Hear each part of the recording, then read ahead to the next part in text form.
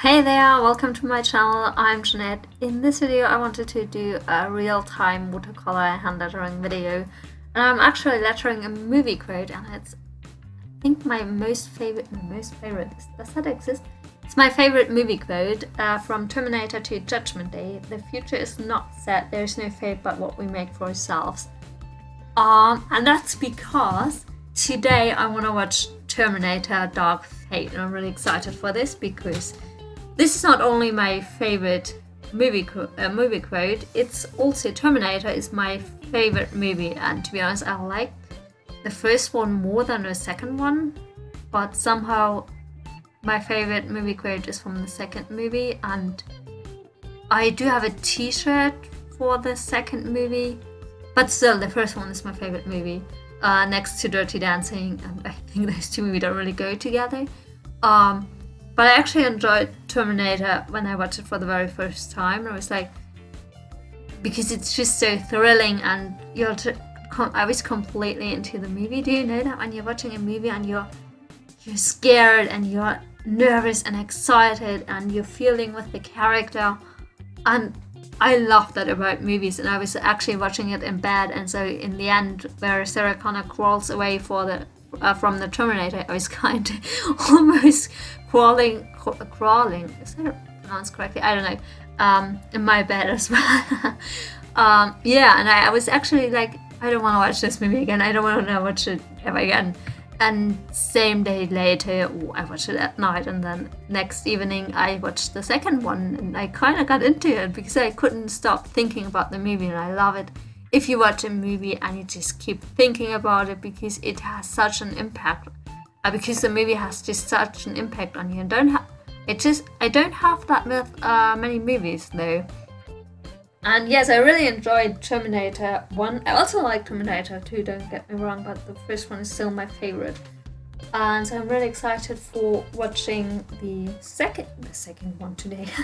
The new Terminator movie, because I was really excited that they did it. I'm really excited they did another movie, and I hope it's so much better than the last one. Not the biggest fan of Terminator Genesis, to be honest. Did I pronounce that correctly? I hope. I say it's my favorite movie, but I can't say the name. Okay. I thought I wanted to I actually just came up with this idea to kind of make it a voiceover, because otherwise this video would be really lame, just a real-time hand lettering. I thought I'm gonna talk about the movie before I actually have watched it, and then skip to after I have watched the movie. So if you wanna also see a review, keep watching, it's coming. But first I thought I might mention the things that I did hear about the movie, or I saw in trailers, or what I think this movie is about, or what's gonna happen in this movie. I don't know what's actually gonna happen in this movie, but what I think about this movie, or which information I have in my head right now, I might be completely off there. I don't know. And then later I say if I was right, or if I got the information right, or I was completely wrong. As far as I know, this movie ignores the last three movies, so it sets after the second one. And so the future is not like it was before, because they could prevent Judgment Day. And that's why Sarah Connor doesn't really have an impact on the future anymore. It's not, the Terminator is not after her anymore, or her son, or her family, or whatever. She's completely off danger, or she's out of danger. But now there's kind of like, there's a new woman who is like the new Sarah Connor, like the new target for the Terminator. Although I don't think it's kind of like a similar storyline or future present circle, like the Terminators were sent back from the future, and same with someone else sent back to protect her, who turns out he has to be sent back in order her kid cannot be alive. You know, kind of like the circle that from the first one. I don't think it's quite the same, but this woman might have, I don't even know her name. I probably don't even after watching the movie, because I don't remember names very well. But she might be, where was I? Dang it, where was I? Oh, so she is kind of like this new Sarah Connor who has an impact on the future. So the Terminator is targeting her now. And Sarah Connor still knows about, she didn't forget what's going to happen. So she's still aware of Terminators and the risk and the future. So she's kind of trying to help this woman as well. But I think there's someone else trying to protect her.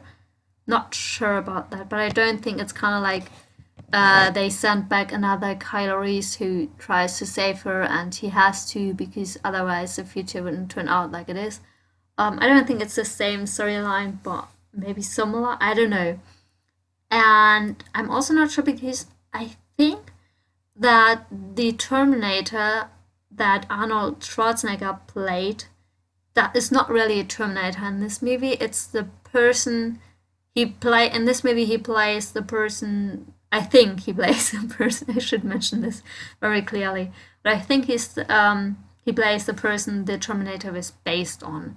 So he's not the Terminator in this movie, but the Terminator from the first movie and the other movies was based on this character that he plays in Dark Fate. So that's what I think of the movie right now. But let's skip to the part after her. So that is what I know about this movie right now, but let's skip to the part after I have watched this movie. So that's about the information I have right now, or I think about this movie, but let's skip to the part where I already have watched the movie. Oh, and I know there's a new Terminator. Forgot to mention that. So that's the spoiler part right now. Where should I start? I don't know. First of all, guess what quote made it into that movie? There is no fate but what we make for ourselves, I think, and that's one part or one thing that I actually enjoyed about this movie, that it wasn't too nostalgic. It was nostalgic, you had some moments, and it did mention the first two movies, but it wasn't too much. And I loved it because when Grace saved Donnie, oh my gosh, I forget names too quickly.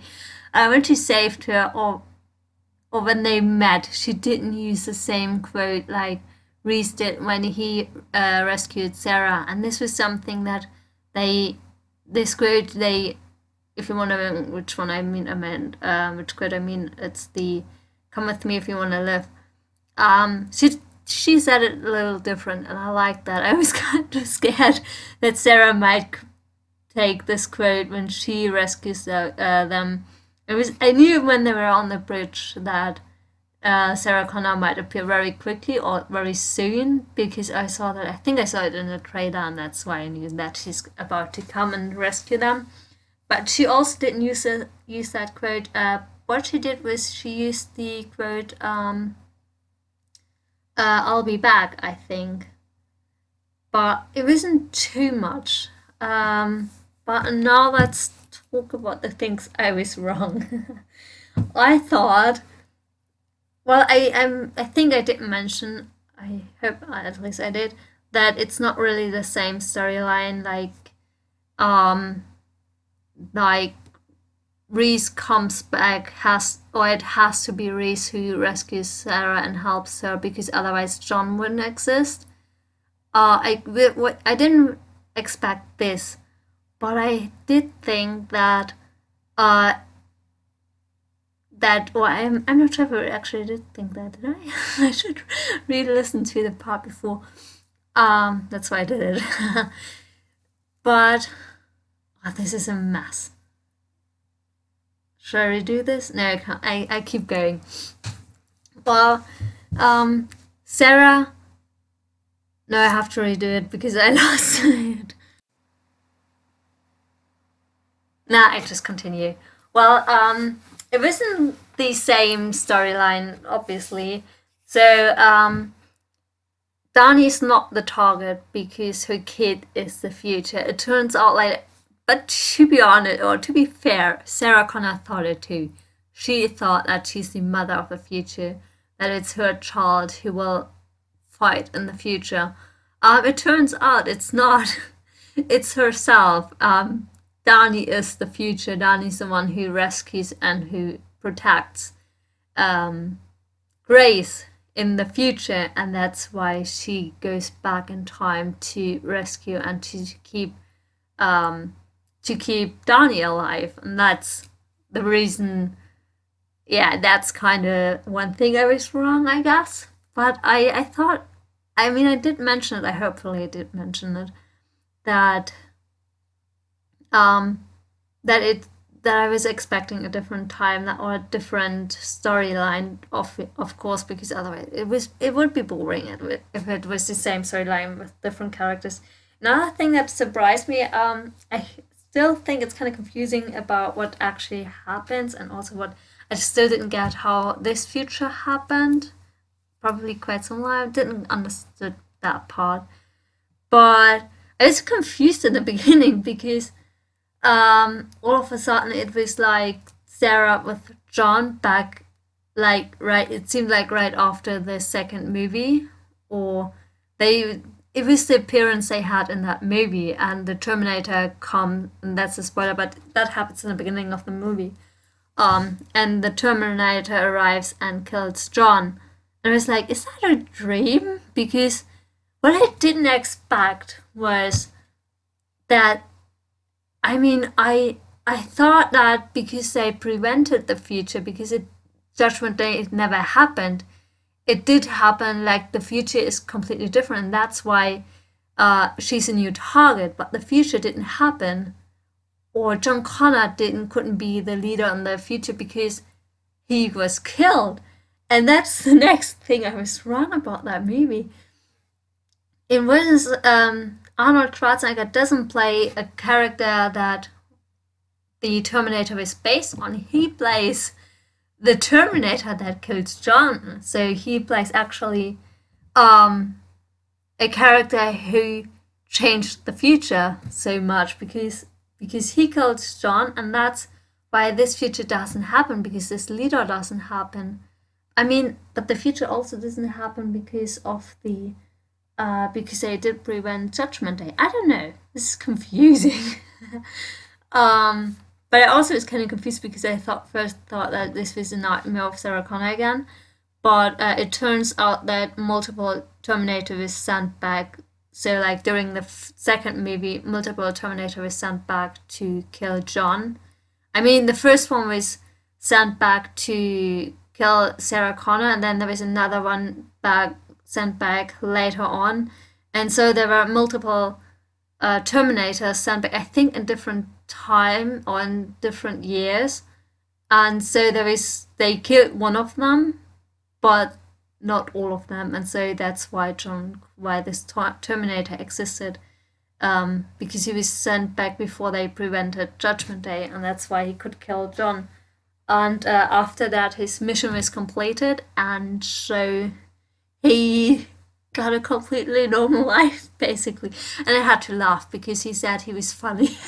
this was funny if someone says, "Yeah, I'm funny," and you're like, "Huh?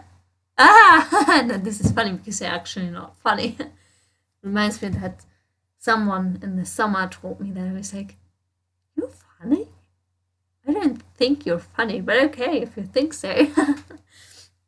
Yeah, what else did I want to mention? I wanted to take notes because it was so much. I did know from the moment on. It was similar with Terminator. You just know what's gonna happen at some point.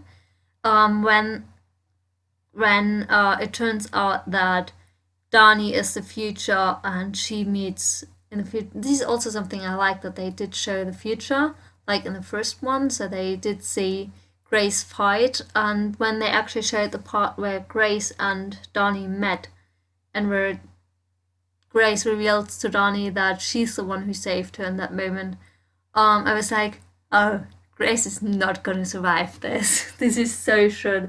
I could have figured it out earlier, to be honest. And also in the end, it was kind of like in the first movie. You know it's not over. You know there's something gonna happen. You know Grace has to die, or you know Grace dies, and then Danny can terminate the Terminator. And so it's kind of obvious that um, that it's not over. And what I was actually also kind of I don't know if I criticize that or if I like it or not, but Sarah Connor did kill the Terminator all by herself in the end, because it was only her and Reese, and he gets killed, and then it's just her against the Terminator, or what's left of the Terminator. Also, something I was missing in this movie, I just realized, because in the first one, that's what I love about the first one. In the first one, you could see how the Terminator can't get destroyed, or it seems like he can't be destroyed, and so as the movie goes on, he gets more and more destroyed, but he still fights. He still managed to fight. He's still not completely destroyed. So it's kind of like, how can you destroy this thing? And so in the end, it's just his head and his upper body and his arm, and there she's all by herself. And in this movie, she wasn't. In this movie, there is still Sarah Connor who is next to. I mean, she didn't save her in that moment, but it was the Terminator who actually rescued. You need a Terminator to fight a Terminator. I feel like that's how the second and the third wow one worked. Also, oh, I quickly want to mention this. In the end, actually kind of reminded me of the end of Terminator Genesis. I'm not sure if it was inspired by that movie, but it's kind of like how they were watching little Grace as she was a kid, not knowing what's gonna happen, and that she just died basically. Um, it kind of reminded me the the end of the last movie, because it was Sarah and Kyle were watching little or younger Kyle, like what is it called? Yeah, watched him as he was a kid, and actually this was something I was missing. I would have hoped to, if Kyle Reese was somehow in this movie at least mentioned, or if he would show up in the future. At some point I was thinking, could Grace seriously, I was thinking at some point, could Grace be the mother of Kyle Reese? I mean, obviously not. I mean, he would look differently, I guess. I don't know, but I really thought that for a while that would have been not Grace, Donnie. Could That would have been interesting if Kyle Reese was the future. I don't know, it would have been cool, because I mean, just that, because Judgment Day never really happened. I mean, he might still have survived this new thing, whatever happens, which I didn't really completely get. Yeah, would have been something I would have loved to see. Also, I was in the beginning very confused. um, I was like, how did they do that? That they still look the same, like in, when was it? 1992. 1992. Is it 1992? I think so. I should know that. Was it 87? Now I'm confused. I'm really confused right now. Wait, the first one came out 1984.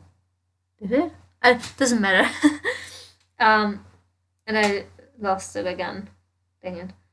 Um, yeah, this actually I think I changed my plan, and I'm gonna make it only a review, because this video I should not speed the lettering part up. I should slow down. I'm gonna upload this anyway, because this is more for me at this point. Okay, if you have listened until here, I could say so much more probably. I have to watch it again and then take notes. Because there is so much, and I really enjoyed it. And to be honest, now I want to watch the first one again, because it's crazy if you compare Sarah Connor from the first one, the really young woman who's scared in the beginning, and then Sarah Connor from the second movie, or even this movie, just bad as Sarah Connor. And I like this part where she appeared, because it was just like, yay! It was so cool when she appeared. And same actually with Danny. This was kind of like the same transformation from the scared young woman to this tough badass woman, girl, whatever. They sounded off right now. But I really enjoyed that, and this is something I really liked about the first one. Not just the Terminator part that he gets more and more destroyed, but still not completely destroyed, but also how Sarah Connor gets tougher and tougher through the first movie, and in the end, she fights against the Terminator by itself. And this is also a difference to the Dark Fate movie because Dani wasn't alone. She was saved by the Terminator, actually. So it's help, and also it's just because it keeps because that got into my mind right now. Um, I was thinking, actually, maybe they shouldn't have destroyed the nice Terminator in the second one to have someone to protect them. But I think maybe they just didn't know that there were more than just this one. They could, I mean, the Terminator could have warned them that there's more than just this one, and I think they also kind of knew they're still in danger or might be in danger. I don't know. Um, but what I wanted to say is like you could see that Sarah Connor gets tougher and tougher through the first movie and fights against the Terminator, and same with Donnie. She gets is scared in the beginning and gets tougher and badass and fights him in the end more or less alone. She does have support. I don't know if I like it or not. I think it's okay. I mean, if you have the help. But I actually like this element of the first one that it was just Sarah Connor, Caris, and the Terminator. But I still enjoyed this, but the original Terminator, well, I think it will always be my favorite one because the storyline was just so simple and not too complex, and it's just this one. It doesn't refer to any other movie, and that's what I like about the first one. Not only that, also other things. But I might talk about this in another video. If you have listened until here, thanks, and maybe I'll see you in another video.